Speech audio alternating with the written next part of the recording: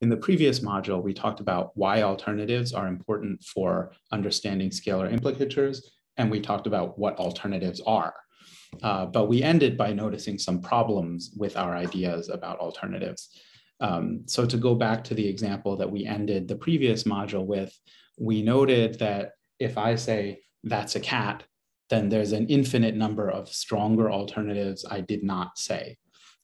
So if I chose to say that's a cat, that means I didn't say that's a cat and I like ice cream. I didn't say that's a cat and I like ice cream and snails are slow.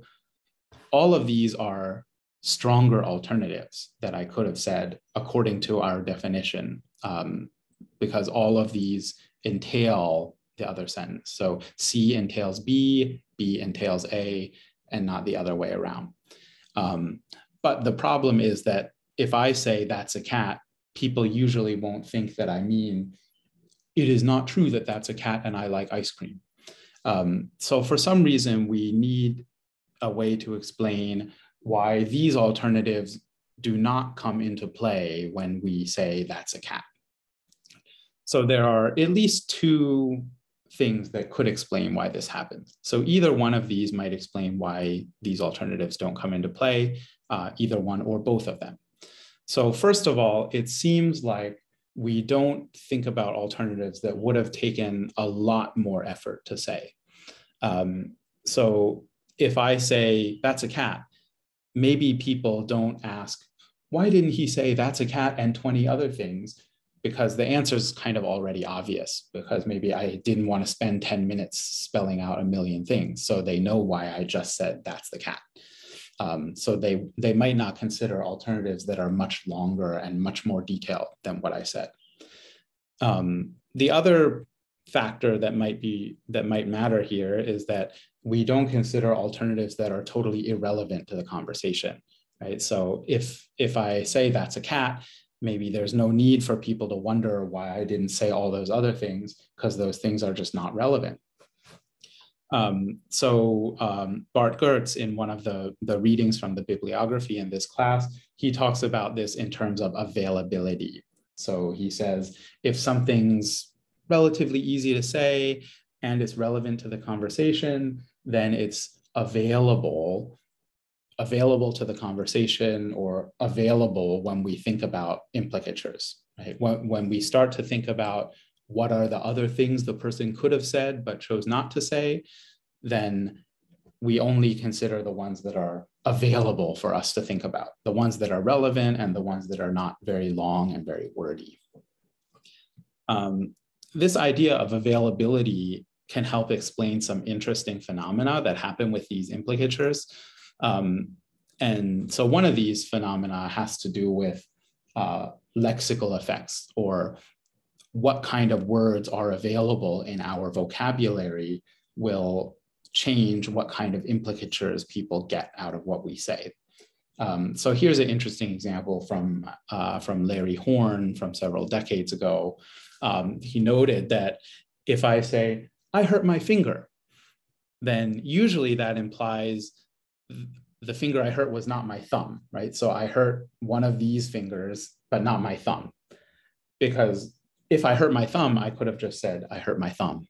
So if I chose to say I hurt my finger, I probably mean I hurt one of these other fingers. But on the other hand, if I say I hurt my toe, people usually won't think that I hurt something other than my big toe.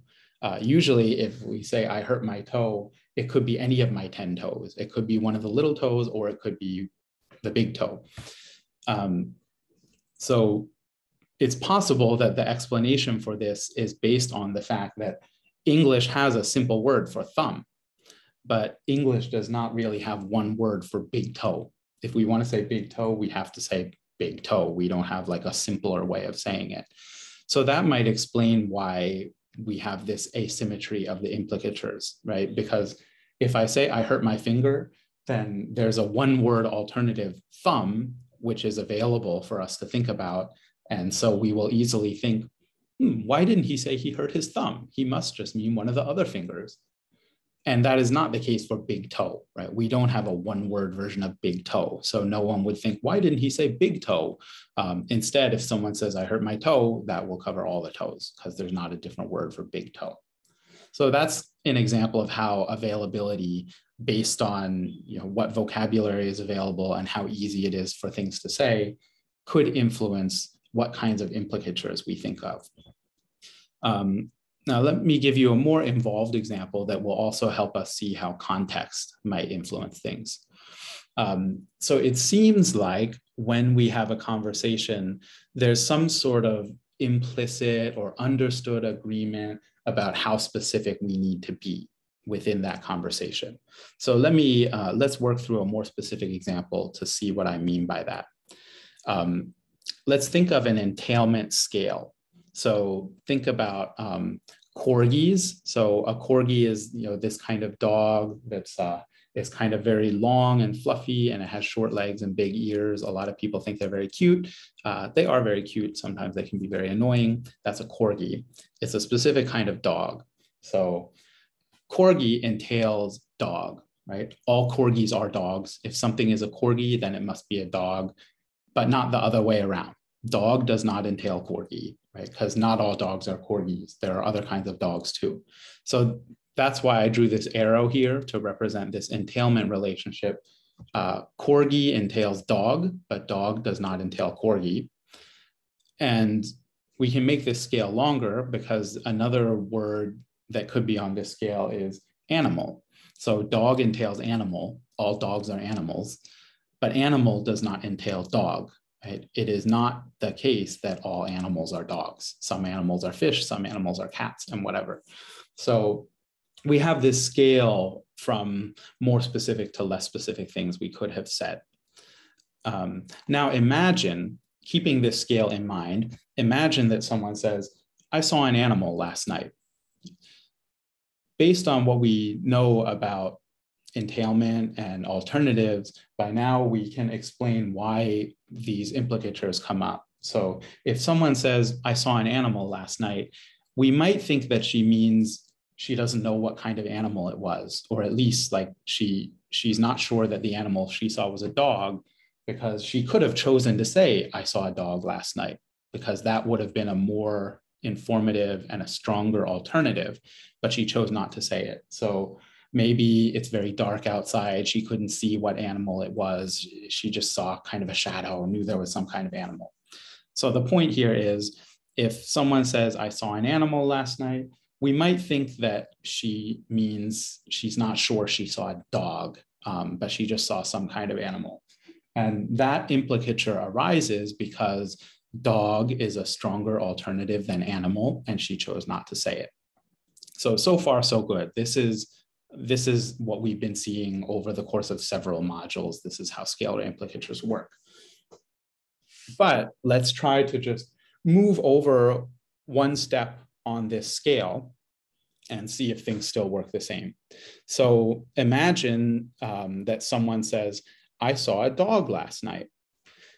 So by the logic that we saw before, we could think that if she chose to say, I saw a dog, that means she didn't choose to say, I saw a corgi. And saying, I saw a corgi would have been more informative, but she chose not to say it. So maybe she doesn't know that what she saw was a corgi. But in fact, to me, it feels like that implicature does not happen. Right? So usually if someone says, I saw a dog, I will not always think it means that she doesn't know what kind of dog she saw. Particularly if it's something like corgi or pug, or like one of these kind of dogs that's very recognizable, looks kind of different.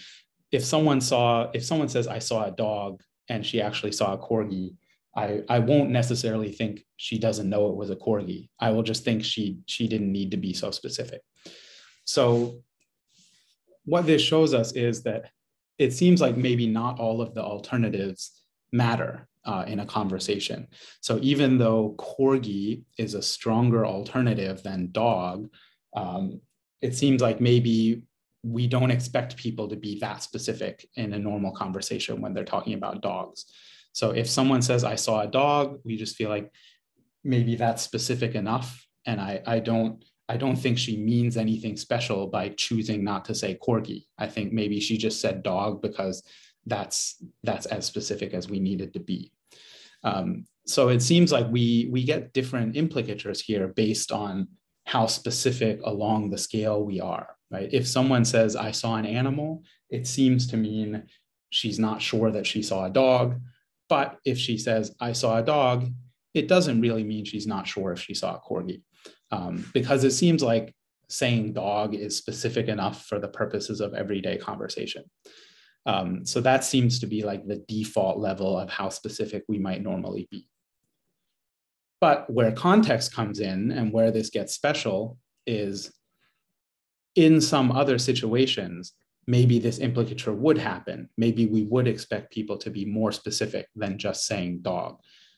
So for example, if we are specifically having a conversation about corgis and how many corgis each of us have seen, then if someone says, I saw a dog last night, then it really seems like she made a conscious choice not to say corgi. So then it seems to mean something. It does seem to mean she chose not to say she saw a corgi. So that must mean that she didn't see a corgi because we're specifically talking about corgis.